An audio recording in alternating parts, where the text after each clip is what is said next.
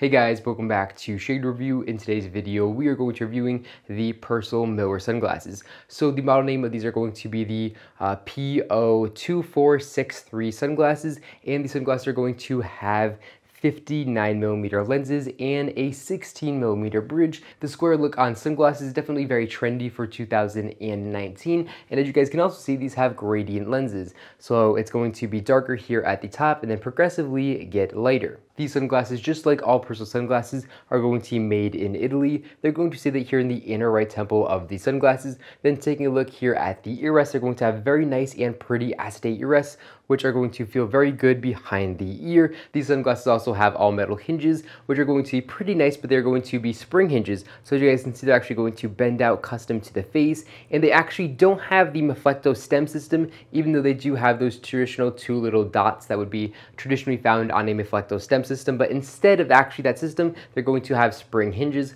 which is good and bad. Spring hinges are definitely very trendy, and a lot of companies are coming out with them because they are cheaper to produce than the Meflecto stem system is. But these hinges definitely get the job done, but unfortunately, because they are spring hinges, they're going to spring out like this, they're not going to feel very good when opening up and when closing them. You're not going to have that premium Persol feel like other Persol sunglasses have. Popping these back on face, we can see there's going to be a Persol logo etched here in the top left of the lens, and if they're polarized, they're going to have a P after that Persol logo. They're also going to have very nice and premium fully adjustable nose rests, and through these nose rests, there's going to have a Persol etched in the metal through them, and that's going to look very nice and of course be there for authentication purposes. Taking a look at the top corners of these sunglasses, we can see the two Persol Supreme arrows, which are going to be found on every pair of Persol sunglasses, but usually these arrows are going to be chrome or silver or something like that, but these are actually going to be color matched to the frames, which is going to give them a very unique and really cool look. If we take a look at the outside ear rests,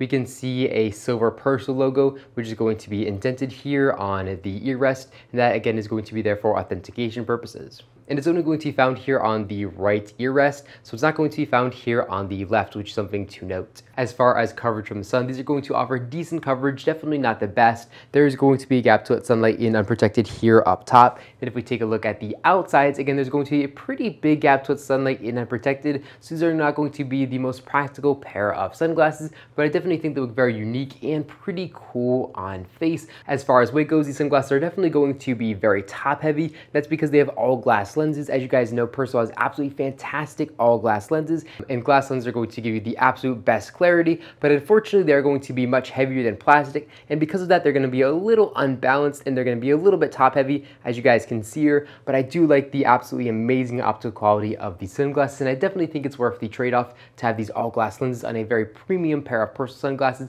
than if they were to put cheap plastic lenses in here. As far as pricing goes, I believe these sunglasses cost around $310 to I think $360, but I picked these up on Amazon for much less, and I will leave a link in the description down below if you guys want to check these sunglasses out on Amazon. You should be able to save a little bit of money there. But overall, I do really like these sunglasses. I really like the style. It is definitely very trendy, but I do like the style, and I love how Persol made a pair of square sunglasses like these for you guys to enjoy. I really like Persol. They're probably one of my favorite brands, and I absolutely love the optical quality and the build quality of their Italian-made sunglasses. But that's all I got for you guys in this video. If you enjoyed it, make sure to give this video a big thumbs up down below, and of course, make sure to hit the subscribe button, and then you'll be notified every single time I put a brand new video just like this one to my YouTube channel.